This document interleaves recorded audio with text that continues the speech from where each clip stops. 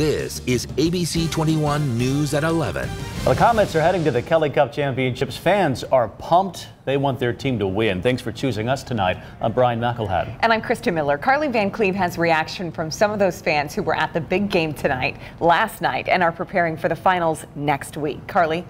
Yeah, Brian, Krista, this is a pretty big deal for the Fort Wayne Komets, and it's a huge deal for their fans. The ones I talked with tonight tell me they're looking forward to the team coming back here to Fort Wayne and hopefully claiming that Kelly Cup. The Komets are going to the Kelly Cup, and these fans are stoked. I think we deserve it finally. You know, it's been a long haul, been a few years since we could really celebrate. Sue Hansen and Bill Oberg have been Komets fans for more than 10 years, and they go to every game they can. It'll just erupt. I mean, it'll be just like that night when it went to 3 overtimes and you know, people have to go to work the next day and they're still there. Nobody's leaving. Nobody's sitting. In fact, they were at the winning game last night. I was probably jumping up and down like a little kid.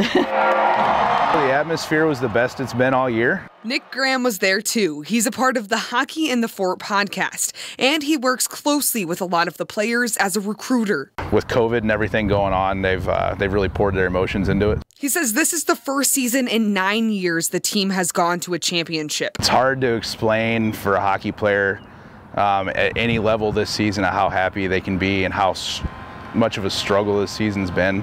It's been a difficult season for the players, he said, as the pandemic took a toll on so many of them. And he knows going to the Kelly Cup means a lot. You don't want to miss it.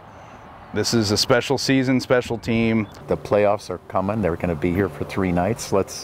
And they're opening up the stadium full bore. It's like, come out to the game. Go Komets! Yes, go Komets. Well, those fans tell me they would travel to South Carolina with the team if they could, but they will be back in the stands for the next game on Wednesday at the Coliseum. By the way, that game will be at full capacity. Hear more from our sports team in just a little bit.